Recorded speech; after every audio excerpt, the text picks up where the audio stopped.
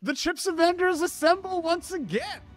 Reva Goujon of the Rhodium Group, JP Kleinhans of the European think tank SNV, Jay Goldberg of Digits and Dollars, and Dylan Patel, who writes the SemiAnalysis Substack, here to talk about Chips Act, Tech Cold War, Euro Chips Act, AI, China retaliation, autonomous driving, and whatever else we get into. Welcome to ChinaTalk, everyone. So a few weeks ago, the Chips Act released its first request for funding. So the entire global semiconductor industry who's interested in getting money to make manufacturing in America now has their guidelines of what they're going to have to submit in order to hopefully come away with millions or even potentially billions of dollars in support for building in the US. What were everyone's impressions of that document? What do the priorities seem to be about what the administration is most focused on trying to get built in the US? To me, it seemed like a lot of the priorities are around leading edge and packaging, advanced packaging, and maybe not so much traditional packaging and, trailing edge process technology. At least it seemed like. I mean, it certainly are going to be, it certainly has efforts in that direction. But to me, it just felt like they were a lot more concerned about the leading edge, which is just an interesting thread to go down.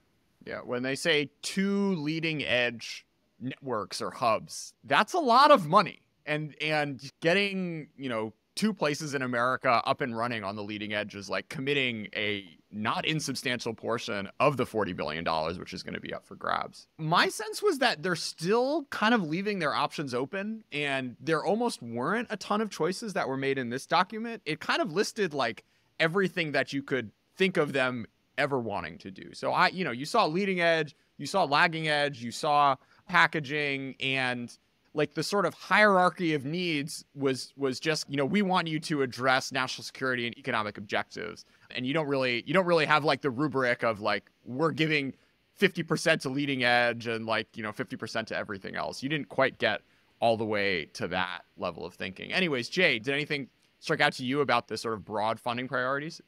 Yeah, I mean, it looked to me a lot like a policy document as opposed to a technology document. It didn't strike me that it was like really clear strategic on which technologies really mattered.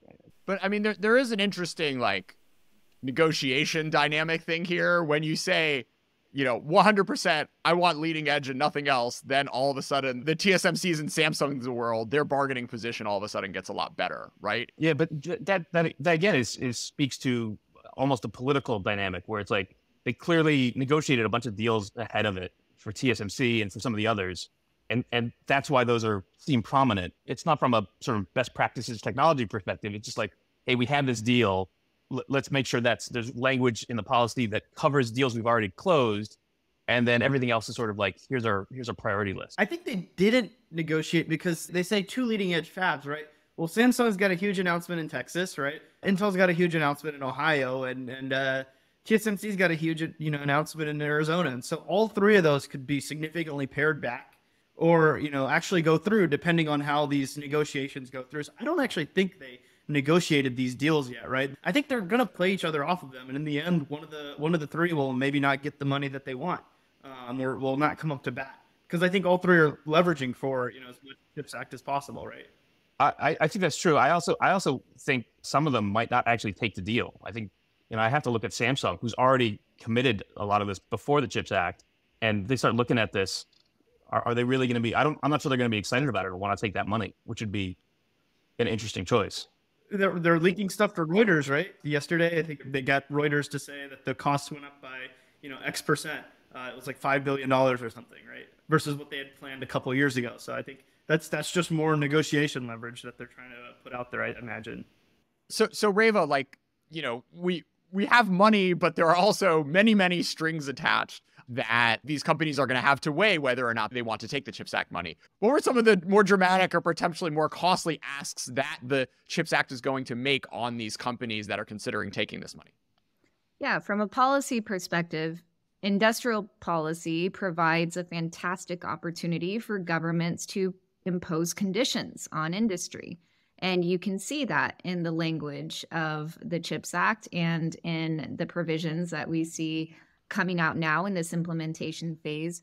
So one line that really stood out is on the clawback provision, which said that Commerce can claw back funding if recipients, quote, knowingly engage in any joint research or technology licensing effort with foreign entities of concern that raise national security concerns. That's obviously very broad. And the Secretary of Commerce has the remit to interpret that, adjust that definition over time. And that should make companies, of course, nervous, right? Samsung and SK Hynix are already in a really uncomfortable position, just being beholden to BIS licenses to continue operating their fabs in China. And the signal has already been sent, right? Steer your leading edge memory chip production out of China. You're on a timeline, go. So I think part of the reticence you're seeing from companies like Samsung is, well, how tight are these conditions going to be? How will that US interpretation evolve over time?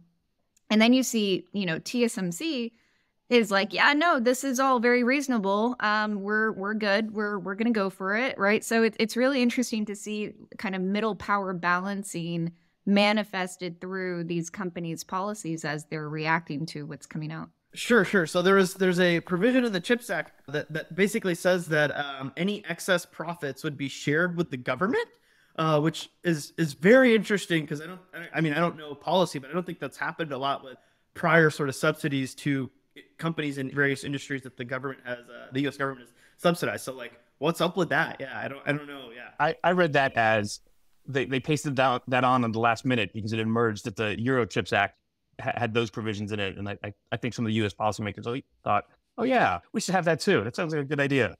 Actually, depending on your reading, I would say in some of the provisions in Europe are even a little bit more drastic. So in one subsidy vehicle, it is negotiated that for companies, they have to make the financial gap analysis and tell the government this is kind of the delta that we are looking at, and this is why we need subsidies. And then some governments argue that, well, obviously you have a lot of leeway with this financial gap analysis because if you calculate extremely conservatively how profits will develop in your market, then your financial gap analysis might be extremely big, even though the market is extremely profitable for you. So over the 7-year period that the subsidies are going out, if your profit is above a certain percent, you have to pay back the entirety of the subsidy. So suddenly companies have to put back money or put aside money because depending on how the market develops, they might have to pay back all of the subsidies that they have received. And this is definitely an interesting situation, I think, for companies where you receive subsidies, but at the same time you have to put aside money because if your investment is too profitable and if the market develops too nicely, you might have to pay back all of those subsidies. How have companies responded to that on the European side so far, Jan-Peter?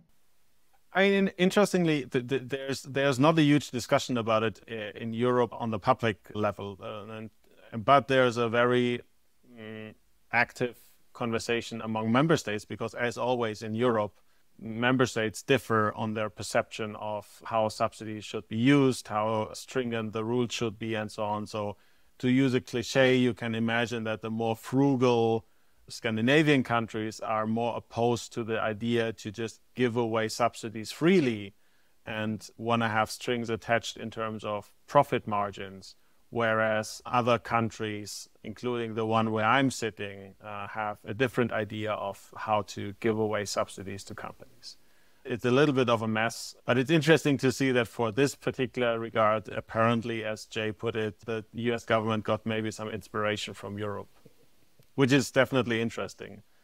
Maybe just as a side note to the previous conversation, for me, kind of the big underlying question in all of this, because Jay, you mentioned before that for you it read more like a policy document and less like a technology document. For me, the underlying question is, to what extent can governments be reasonable technology pickers, right? Because ultimately, if you look at industrial policy and in the implementation of the US Chips Act, the implementation of the EU Chips Act, governments want to be the winning technology pickers, right? And I'm just simply like looking at the financial sector and how tricky it is to pick a winning technology for VC.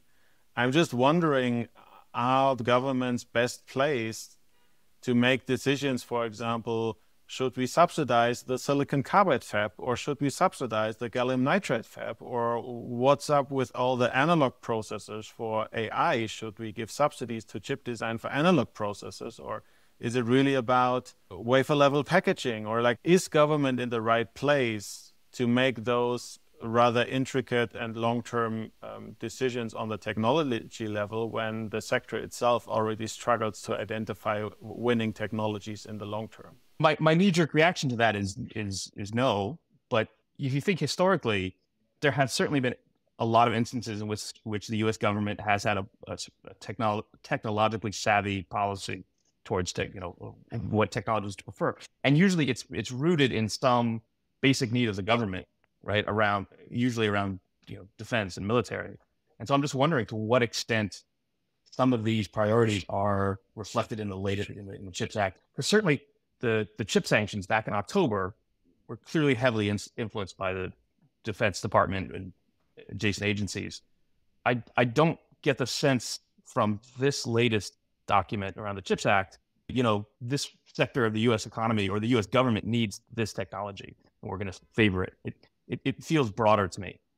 And I think that's reflective of it coming out of commerce, which itself, the Commerce Department doesn't have a big need for advanced chips the way that the Defense Department does. I don't get the sense that we have a clear laundry list of technologies that we need. But it can evolve over time, right? I mean, that's part of the design of this, is to, stay ahead in that innovation curve. I mean, we'll see how that evolves, but the trailing edge policy debate still seems to be very much in play. I mean, yes, the emphasis is on leading edge, but you've still got $10 billion for legacy chip manufacturing. There's still big gaps there. Of course, policymakers want to steer sourcing away from China. That's hard to do, just given market dynamics. But it's interesting to see where some emerging policy areas are cropping up too, to try to address that. For example, in demanding more transparency on subsidy disclosure. This is where the EU is already a couple of steps ahead of the US in throwing up procurement investment restrictions around subsidy driven market distortions. The US is playing around with that now too. So there are still ways for the US to, I think, try to steer some of that policy and diversification, although it's, again, the economics of this is really hard for US companies to reconcile with. But there's flexibility built into these latest policies. And my question is, do we think that's a feature or a bug? Because the glass half full version is like what you said, which is they're going to sort of adapt with time depending on needs. The glass half empty view of that is they don't really know what they want, and it's going to come down to sort of backroom deals and last minute horse trading, as opposed to a coherent policy objective. You got to have a sense that there's been more strategy thinking within the CHIPS Act than just what we saw in the vision document and the notice of funding opportunity. Yeah, a side question to this. What's your reading? To what extent? I mean, in Europe, the conversation about subsidizing chips from the beginning was focused on front end and very much focused on cutting edge front end, because that's the stuff we don't have at all. But then over the 18 months or so, it got a little bit more nuanced, that policymakers understood, there's this thing called packaging, and there's back end, and packaging is advancing, and then you call it advanced packaging, and maybe we need that. And I still remember in one of the requests for comments from DOC, a couple of US PCB manufacturers also replied and said, you know what, if you're worried about national security, don't forget about us. And with PCBs, printed circuit boards, the interesting thing is actually that China is not lagging behind. Actually, the most cutting edge stuff is in China for PCBs. And it is more that the US and Europe are way behind in PCB manufacturing. So what's your reading from conversations, also looking at UJ? Hypothetically, if I am a really cool PCB startup or a small PCB company, do they get anything out of the Chips Act? Because out of the EU one, you don't get anything out. So I don't know the answer to that, but I will say that being an advanced PCB manufacturer is not as exciting as it sounds, right? That's a pretty miserable business, very low margin, fairly labor intensive, right? And for sort of standard packaging, I don't know how much that's going to come back to the U.S. Now, advanced packaging, that's important, and Dylan can talk about this way more than I can. But there's some of the advanced packaging stuff is super hard to do, and it's going to be done by the foundries. But the bulk of the business and the place where we're really talking about PCBs, that's that business is not coming to the U.S. Like putting stuff on a board, that's going. If it's not in China, it's going to go to Malaysia. But I mean, at the same time, for me, the weird thing is, since we are all doubling down on national security, if you are worried about national security, the PCB should be of concern to you, right? Like maybe even more so than the 15 billion transistors in your cutting-edge processor, but hiding or compromising a chip that then ends up on the PCB is much more viable in terms of an attack vector than trying to infiltrate Intel's or NVIDIA's next cutting-edge processor and hiding a backdoor among the billions of transistors. So I just find it interesting that for some reason with PCBs, well, the U.S. government forgot to think about the national security angle. The question is if the policymakers, believe that there is a certain level of minimum production that is in the U.S. or in Europe for various technologies, right? Should we be able to make an advanced NVIDIA AI server and the networking equipment to connect them all together, even if it's a small amount?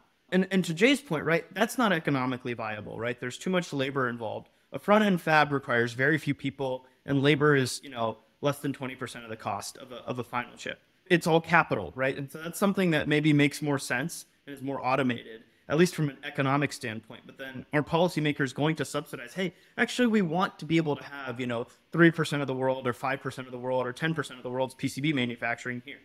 But remember, there are multiple policy tools in play, right? So your industrial policy is your incentive, but then the other huge whopper of a policy that's emerging now, post October 7th, I think the next big thing is now the Restrict Act, which last week was unveiled. Senator Mark Warner is behind this. He's, of course, a very serious player in Congress. And it's really interesting because this is something that focuses on ICT supply chains. Remember, Commerce already has ICTS rules in effect. This was something that was introduced on the last day of the Trump administration and then went into effect a little bit after that by the Biden administration, where they carried through. And we've been waiting to see, okay, will this be fully utilized? The TikTok debate has just catalyzed this. But if you look at the text of the Restrict Act, it is really, really deliberately wide-ranging. And it's meant to cover hardware, software, services, just the provision of, those services, anything around ICT supply chains that has a nexus with a foreign entity of concern. So, to your point, and Peter, on, okay, well, what about, printed circuit boards and the national security risk? Well, this is the catch-all for something like that, potentially. I'm struggling to think of a significant domestic PCB maker. And I'm sure I'm going to get some angry comment that I forgot somebody, but I don't think there is a constituency in the U.S. who's advocating for this, because I don't think we make many of them PCBs anymore. So maybe coming up from PCBs for a second, every single company at any point in the value chain is going to do the sort of thing that, whichever PCB manufacturer, hired a smart lobbyist to help them frame their thing as a national security perspective, such as to get JP and Jay and us talking about this on ChinaTalk. And the, having to sort of sift through all of those hundreds, potentially even like thousands of companies that are going to be asking for support, saying, look, maybe you weren't aware of this, but like our thing is really important to national security. So like, give me a slice of the pie. And I'm sure there's actually going to be a lot of learning and processing. And interestingly, in the NOFO as well, there was a lot of like room for back and forth where, you know, they would send like an initial 20 pages and then the Commerce Department would say, oh, we want to learn more about this, that, and the other thing. So, I mean, I imagine over that iterative process, there will be, you know, maybe priorities that the government will get convinced of that aren't necessarily the ones that policymakers have already kind of internalized around, say, leading edge logic, for instance. Should we talk about childcare for a second? I mean, the interesting thing about that is those provisions that got thrown in on childcare have kind of reopened some of the partisan vibes around this, you know, where the Republicans are saying, wait, you can't just throw that in there. I thought there was some consensus around this. Like, how many standards do you want to pile on? Then there's, of course, a legitimate argument about, you know, what kind of labor standards the U.S. wants to lead with here. But then you've got Morris Chang over here in TSMC saying, oh, my God, the labor cost is so expensive to produce in China and in the U.S. and globalization is dead. But, you know, this is the new world we live in. So, I mean, I don't think it stops this in its tracks or anything. It's just a revealing kind of political element to the policy evolution. Yeah. I mean, you spend money and you're going to push as far as you can, and you're going to get some sort of return on your investment from sort of economic security, national security, you know, securing the future of the industry, creating an ecosystem or whatever. And like, you know, there's a give and take with all of this. And maybe it was surprising to me that it made it in there, and then it was kind of like the one thing that the national media picked up on with this, because we've just been talking for 30 minutes about lots of other things that I think are going to be far more consequential than whether like 1,000 employees in the US end up having more subsidized childcare than they would otherwise, which is like important. And I think everyone should have childcare in America, but I'm not sure that like the future of America's semiconductor ecosystem is going to hinge on whether or not TSMC's Arizona fab has like, you know, C+ or A- preschool. What is striking to me, and I'm wondering what you make of this, the Department of Commerce is on a hiring spree for the implementation of the US Chips Act. And some of those hires are really impressive, right? Like the Department of Commerce got, among others, the chief economist from one of the largest semiconductor companies in the world to now be the chief economist for the implementation of the US Chips Act. These are people who know what they talk about when they talk about chips, right?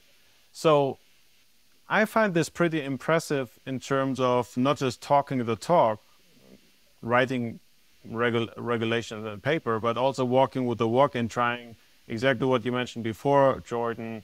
How do we spend this money most meaningfully, and how do we sift through probably hundreds of applications where some of them might be sketchy? I don't see the same happening in Europe, where we, even though the EU Chips Act talks almost about the same amount of money, theoretically 43 billion euros, but I don't see a hiring spree in the European Commission. I don't see a hiring spree in member states to kind of step up their game of industry knowledge.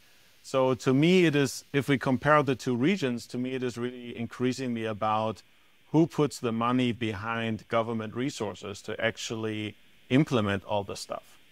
So during the Great Depression and the New Deal, there was this sort of new class of $1-a-year men, and they were all men back then, who basically came in from industry and, you know, were there to spend all the money that FDR got appropriated to rebuild America. And I think it's sort of like worth acknowledging on this podcast that like the pay cuts that all these people from industry are taking by doing these jobs are like, you know, factors of 5 or 10. I mean, the CIO spent 30 years or something at KKR, and he probably isn't making more than $200K to do this job.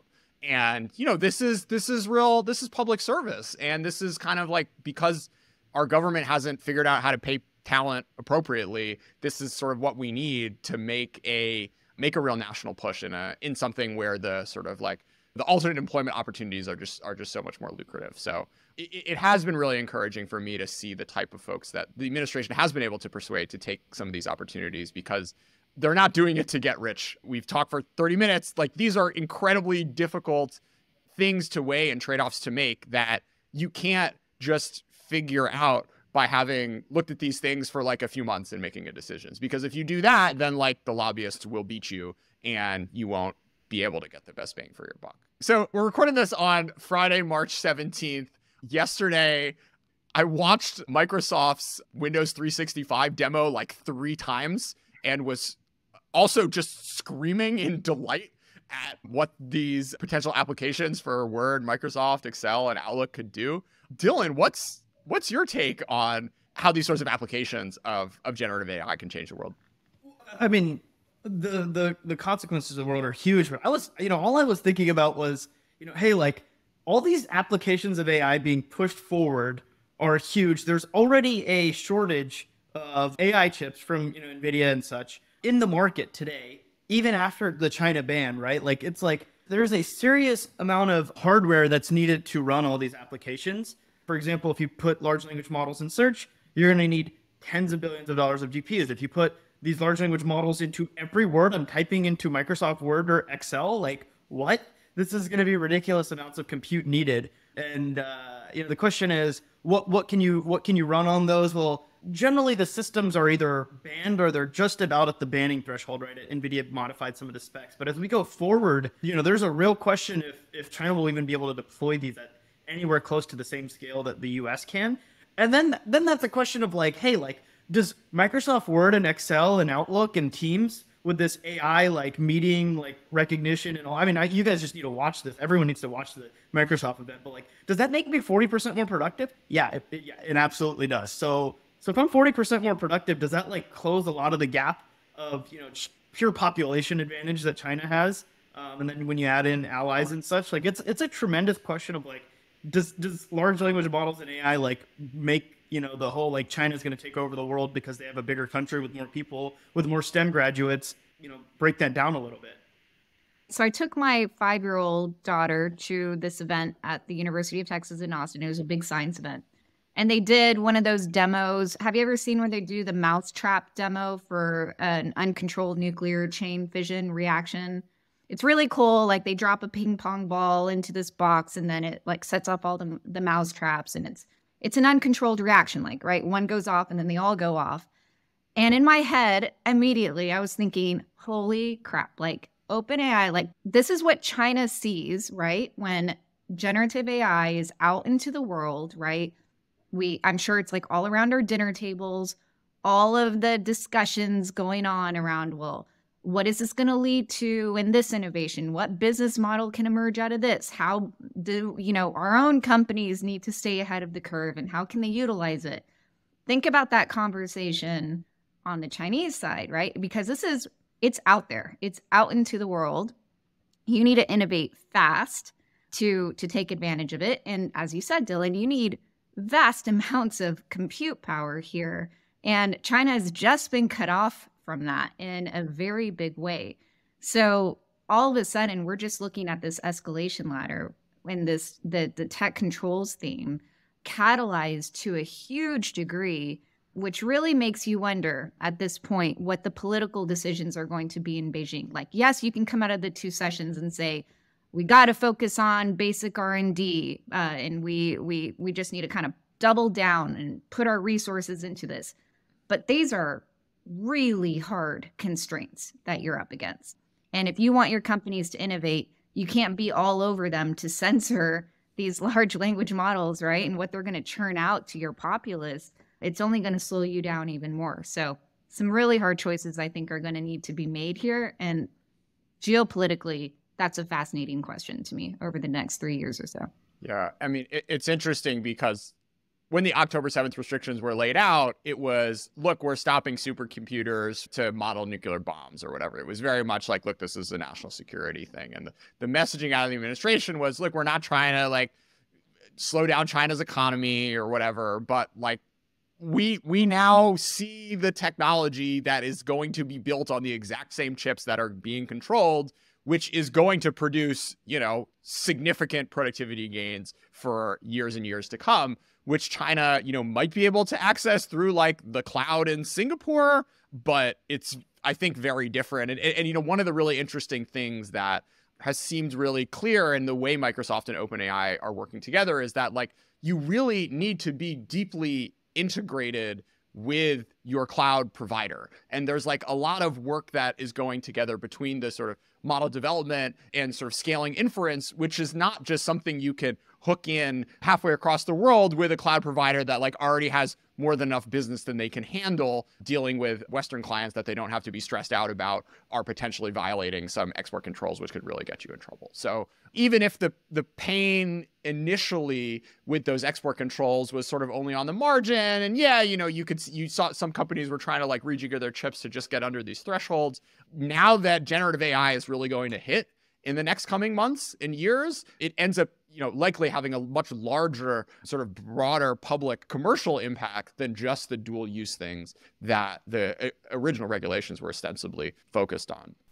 Coming back to you, Reva, with the sort of like Cold War stuff, one of the most concerning, upsetting lines I saw thinking about whether two particularly concerning things I've seen over the past few weeks, which like raises my expectations that we're going to start to see real retaliation from China, is first, all of this reporting, which we've covered on in ChinaTalk about the Biden administration, again, telling China not to give arms to Russia. And then this one line from some anonymous Chinese government official in the Straits Times, basically saying the exact same thing that the Chinese government started saying right before it started putting tariffs on in retaliation to the US tariffs back in, 2017 or 2018, saying, look, we don't want a Cold War, but we're ready to have one.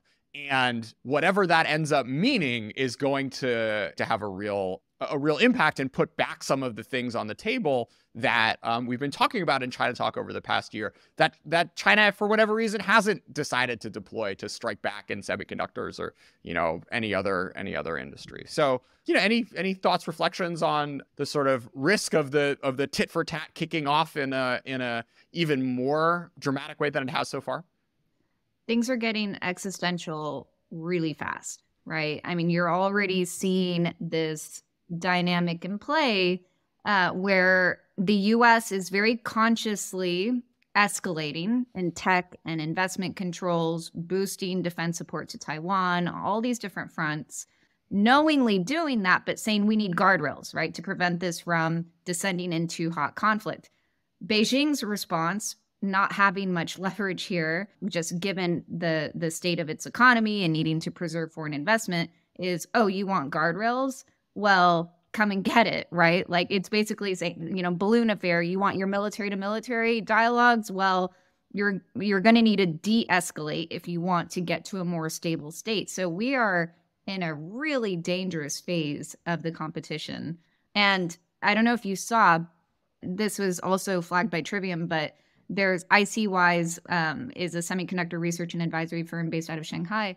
And there was a really interesting opinion piece where they did this classification of American chip offenders, right? So there were instigators, which seemed to be alluding to like the big US IC companies that, they talk about preventing the loss of talent and technology, but they actually use their judicial power to suppress competitors, seek their own interests. So that was one class. And then there were what they called wide-eyed wolves, those the memory chip makers that can take advantage of controls, and then pawns. And there was a specific reference to Dell, which recently announced that they're going to diversify their sourcing of chips away from China, that are basically, trying to steer out of China, but are being forced to from these political controls. And the conclusion was, you need to create a blacklist for the good companies that are helping China's tech indigenization goals and punish those that are not. Now, in practice, we know that's really hard to do in this economic and this geopolitical climate where China needs all the help it can get. It can't afford to alienate foreign investors in a big way, but there may be some easy targets along the way as it's tempted to retaliate. Maybe on that note, because I mean, if we look at the recent or not so recent anymore, the announcement from Volkswagen to have a joint venture with Horizon Robotics for, I think, $2.5 billion US dollars. I mean, that certainly should put a smile on China's face because it's in a critical sector. It's by one of the largest foreign companies. It's, I think, also for Volkswagen, one of the largest investments. But if we combine that with what you just said before, what does it mean for Volkswagen's competitiveness in autonomous driving down the road when for the China market, Volkswagen most likely does not have the luxury anymore to access generative AI? How risky is it for international companies to agree to joint ventures with Chinese companies in the area of semiconductors, right? Because it seems like there are so many headaches involved in this, not just on the side of export controls, but also especially if we take into account, can I still be competitive if access to the Chinese market means I have to separate my business in the stuff, let's say Western stuff, that still has access to competitive generative AI, and the China stuff where I am out of the generative AI ecosystem because I simply cannot access it anymore. So I feel like I'm just wondering what's the future both for this particular sector, so autonomous driving in China, does it actually stand a chance? Even on ignoring the generative AI part, non-generative AI, right? China is ahead in vision and audio networks, by a large amount. And if we talk about self-driving, it's most likely not a generative AI model that's running it, right? There is talk about certain types of transformers, but for the most part, those types of models are not, that one. So it's, maybe we're going down this one path A, where, we're way better at, we as in, the Western world is better at generative AI, but the other path, self-driving, does that also get impacted? Well, as you mentioned on the Horizon Robotics chips, the current generation NVIDIA chip shipping in, Mercedes, soon, all the 24 model year Mercedes are going to have this current generation NVIDIA chip for self-driving. The next generation one is actually, I believe it's past the threshold of the export restrictions, right? So, we're talking about 2020, 2022-ish type timeframe, training chips, but, this restriction, if it doesn't get moved forward, actually starts impacting their self-driving, right? Assuming NVIDIA's, right on the amount of compute and all that needed to actually run, self-driving, I presume others are going to be down the same path. And if that's the case, then, 2025 year technology is actually going to be, maybe call it 2026 to get implemented in a car is restricted. And so that's another, I think there's 2 million people who drive for a living in the US. We're going to have those people unlocked, right? Is China going to be able to unlock those people for other productive tasks? Yeah, this is the heart of it. This is the heart of the October sanctions, like unquestionably. Were those sanctions put in place to limit China's military capabilities, as the document says, or is the intent to cripple China's manufacturing capacity and their whole broader economy? Right? Because it's autonomous driving and automotive is just one, is the sort of easiest of those to grasp. But if you look at just broadly deploying AI in industrial systems and cars and planes and everything, that's a big part of any modern economy, right? Autos are clearly very important to China. And if you take away the ability for them to access leading semiconductor manufacturing processes, that's the end of autonomous driving in China, right? Which is the end of China's automotive industry.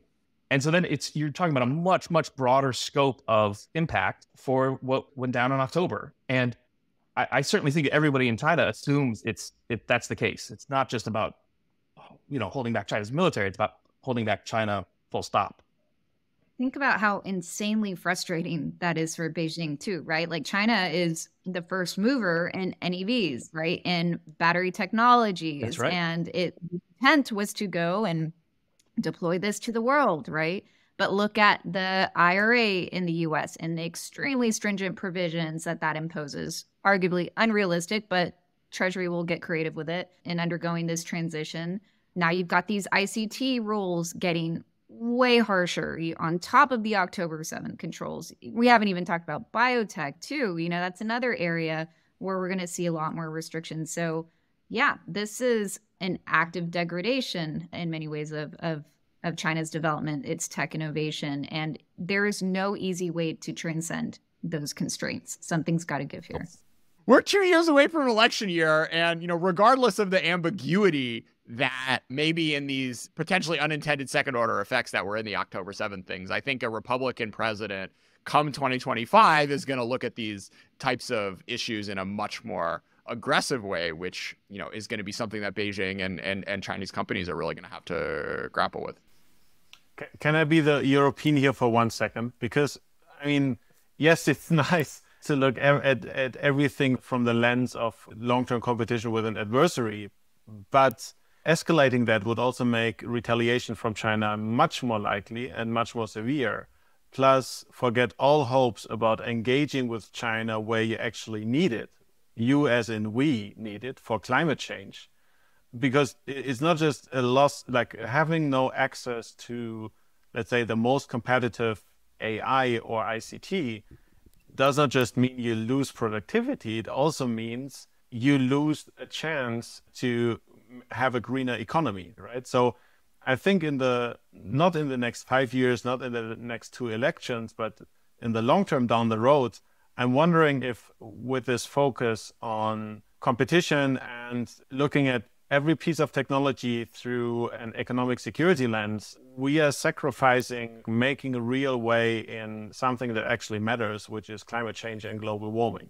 It's interesting, right? Like Europe is dealing still with a war on the continent, right, with Russia. It sees some level of engagement with China as a way to prevent a worst case scenario. But you could argue those same arguments were made around Nord Stream, right? And that didn't work out so well. But Europe is seeing the U.S. escalating at a very rapid clip. So naturally, it's going to want to tap the brakes on it and use economic engagement as a means of doing so. But then that, in turn, compels the U.S. to reach for longer arm provisions, right, to try to steer its partners in place.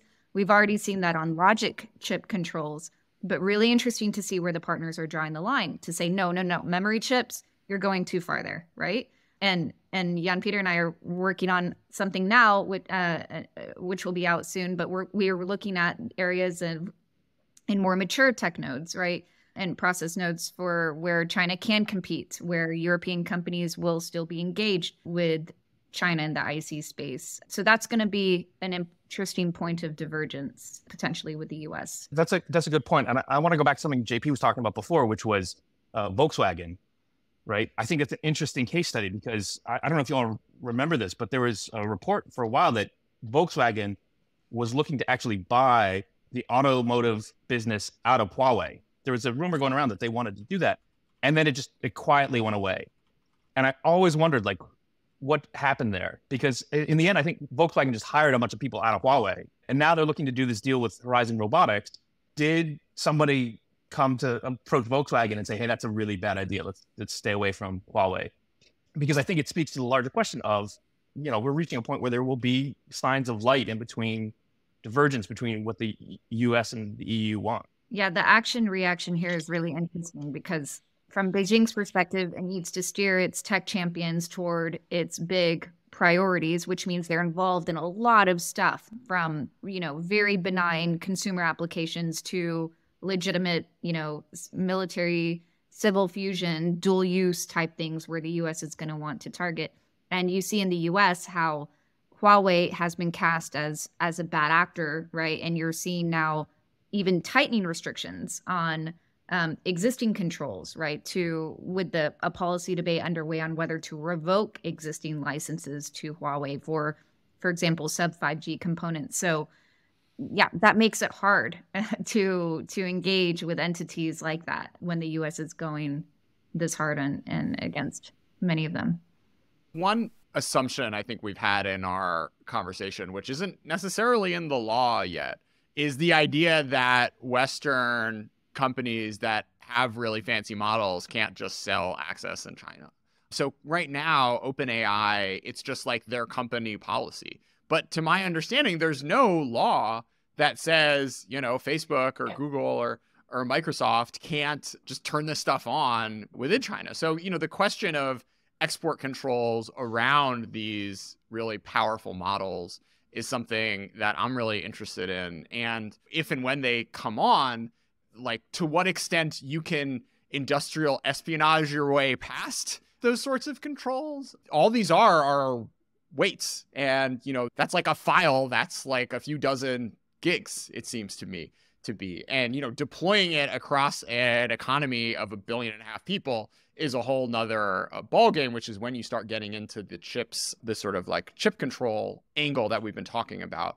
But as these sorts of technologies become even more critical and strategic and sort of key to your economic future, is the industrial espionage strategy likely going to be, and how effective could it be to get some of the gains that you'd want to have, even if the Western firms just won't sell to you? But I mean, the path dependency kicks in, right? Because if you want to deploy, let's say, a cutting edge large language model, you still need high performance AI accelerators to do anything with it. Yeah. Right? So in that regard, the current controls that are in place would still mean that whatever Google or Facebook or any other hyperscaler want to do in China, it would still be increasingly far behind what they can do outside of China, simply because they have only access to 2020 AI accelerator technology.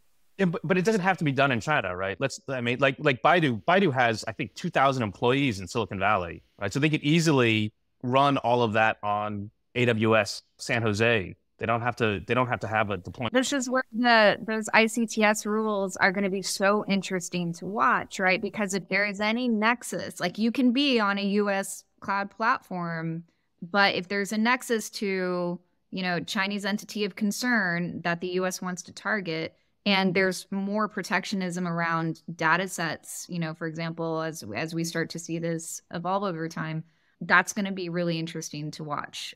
I want to pick up something that you mentioned before, Jordan, I think, because from your take, would it be viable if we think, for example, of more neutral players in Asia? So let's pick Singapore, right? A more, compared to Japan, a more ambivalent and kind of serving both sides attitude between US and China. There were rumors that some of the semiconductor supplier markets, so specifically EDA software and equipment suppliers, move some of their production to Singapore, specifically for the reason to serve the Chinese market. Could that be also viable for cloud and AI, where we have suddenly huge service centers in Singapore for Western hyperscalers to serve the Chinese market? Or is that too much of a stretch? Well, I mean, the Chinese government, I think, would have to get over their data security concerns. There's been enormous blowups which have taken huge chunks out of the market cap of some of China's leading players because they've been accused of playing fast and loose with sending Chinese citizens' data abroad, sort of exposing PRC to national security risk, however much that makes sense in a DD context. This is clearly something that people with power and influence in the system have been able to get their way on in policy debates in Beijing over the past few years. So to be comfortable with, the Singapore solution, that is a big hurdle to cross.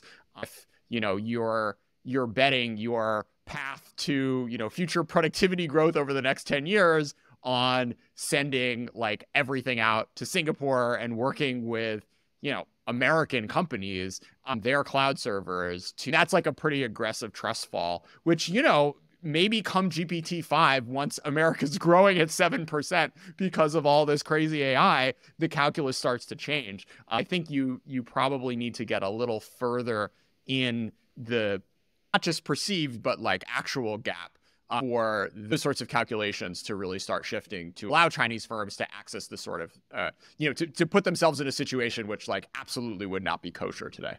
No, there's a lot of ground to cover, but good ground covered. Okay. Thanks so much for being a part of ChinaTalk, everyone.